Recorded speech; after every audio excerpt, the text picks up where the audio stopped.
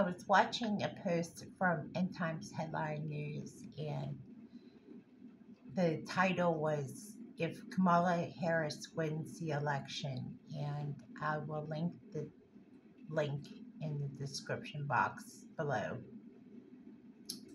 First of all, I got lightheaded just at the thought of that being the reality, because he went on to say some things in this being a review of his commentary. First of all, his voice went right through me because of how he described it. I would say that the idea of this happening could be very much a reality because of previous elections. But that being said, um, he went on to say about how the abortion would be, uh, the actual decision on Roe v. Wade would be overturned, and a federal law would be instituted, and it would be quite a controversy, as it would be mandated by coverage, full coverage by corporations. No religious exemptions would be tolerated. It went on to say some other things also in this report. So you might want to watch this report. Again, I couldn't bear to listen to the whole thing. So if you have a stomach and you want to listen to that report, it will be linked in the description box below. I wanted to share what I got for my birthday. My birthday's November 29th. My sister bought me a gift though, and I want to show you. It says Psalms, and on the back it has really beautiful art. Maybe I should turn around. Or it's a beautiful. Let me just turn around. You can't see what it has, but it has wings, and I got it today in the mail, and I just loved it so much. I also got another T-shirt that she gave me too, and I'm not even 54 yet, but I thought I had to wear it today to this report. That's the only good thing I have to report on as far as like some of the news, but there was something on my mind about the wheat and tares. I think that it's evident to me that the wheat and tares, while they grew together, there has been a sifting, according to the report from Pastor Jamie Walden. If you've listened to Pastor Jamie Walden, he has a sermon on the sifting, and I believe that has been a reality. I think there has been a separation because we're watching it happen before our eyes. And if you are in the Word, let's research this topic a little bit more.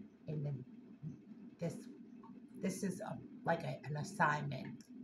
I like to do assignments on the field report about topics like this. So this will be our weekend assignment. It's going to be basically the sifting of the wheat from the tares, because I think that has to happen in order for us to understand why the wheat is going to be sifted from the tares as we're in the harvest season, as it ends literally today at the end of Tabernacles. And the 8th day of Tabernacles is when Jesus tabernacles with his people. And being as it's the end of Tabernacles, a lot of people were stating that this would be the day of the Lord. I would have liked to have known what that outcome would have been like, but it doesn't seem like anything will come of it, but that's okay. We don't look at feast days as a specific determination of the soon returning Jesus Christ. What we do look for is the signs. We look for moments and also specific prophecies to be fulfilled. in order to see the day is fast approaching. We know we're in the season. We also know the time is approaching quickly. So we know we're in the time frame. With that said, the report that I have also is that, as predicted, the solar storm that we were talking about a couple of days ago has now been reported by suspicious observers, and this was released just a couple hours ago. It was the X3 geomagnetic storm, and it will be visible.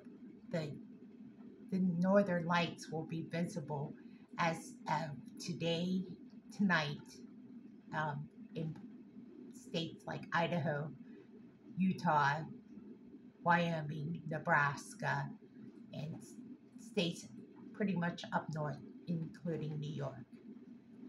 But this solar storm that occurred, I don't know if it's a result of the comet or if it's something, just a solar storm itself.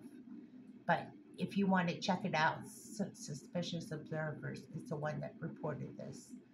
But we do predict that this would happen as a result of the comet. I don't know if that's exactly what happened, but that is the report as of now. Thanks for listening to the Field Report. Thanks and God bless. Have a good night.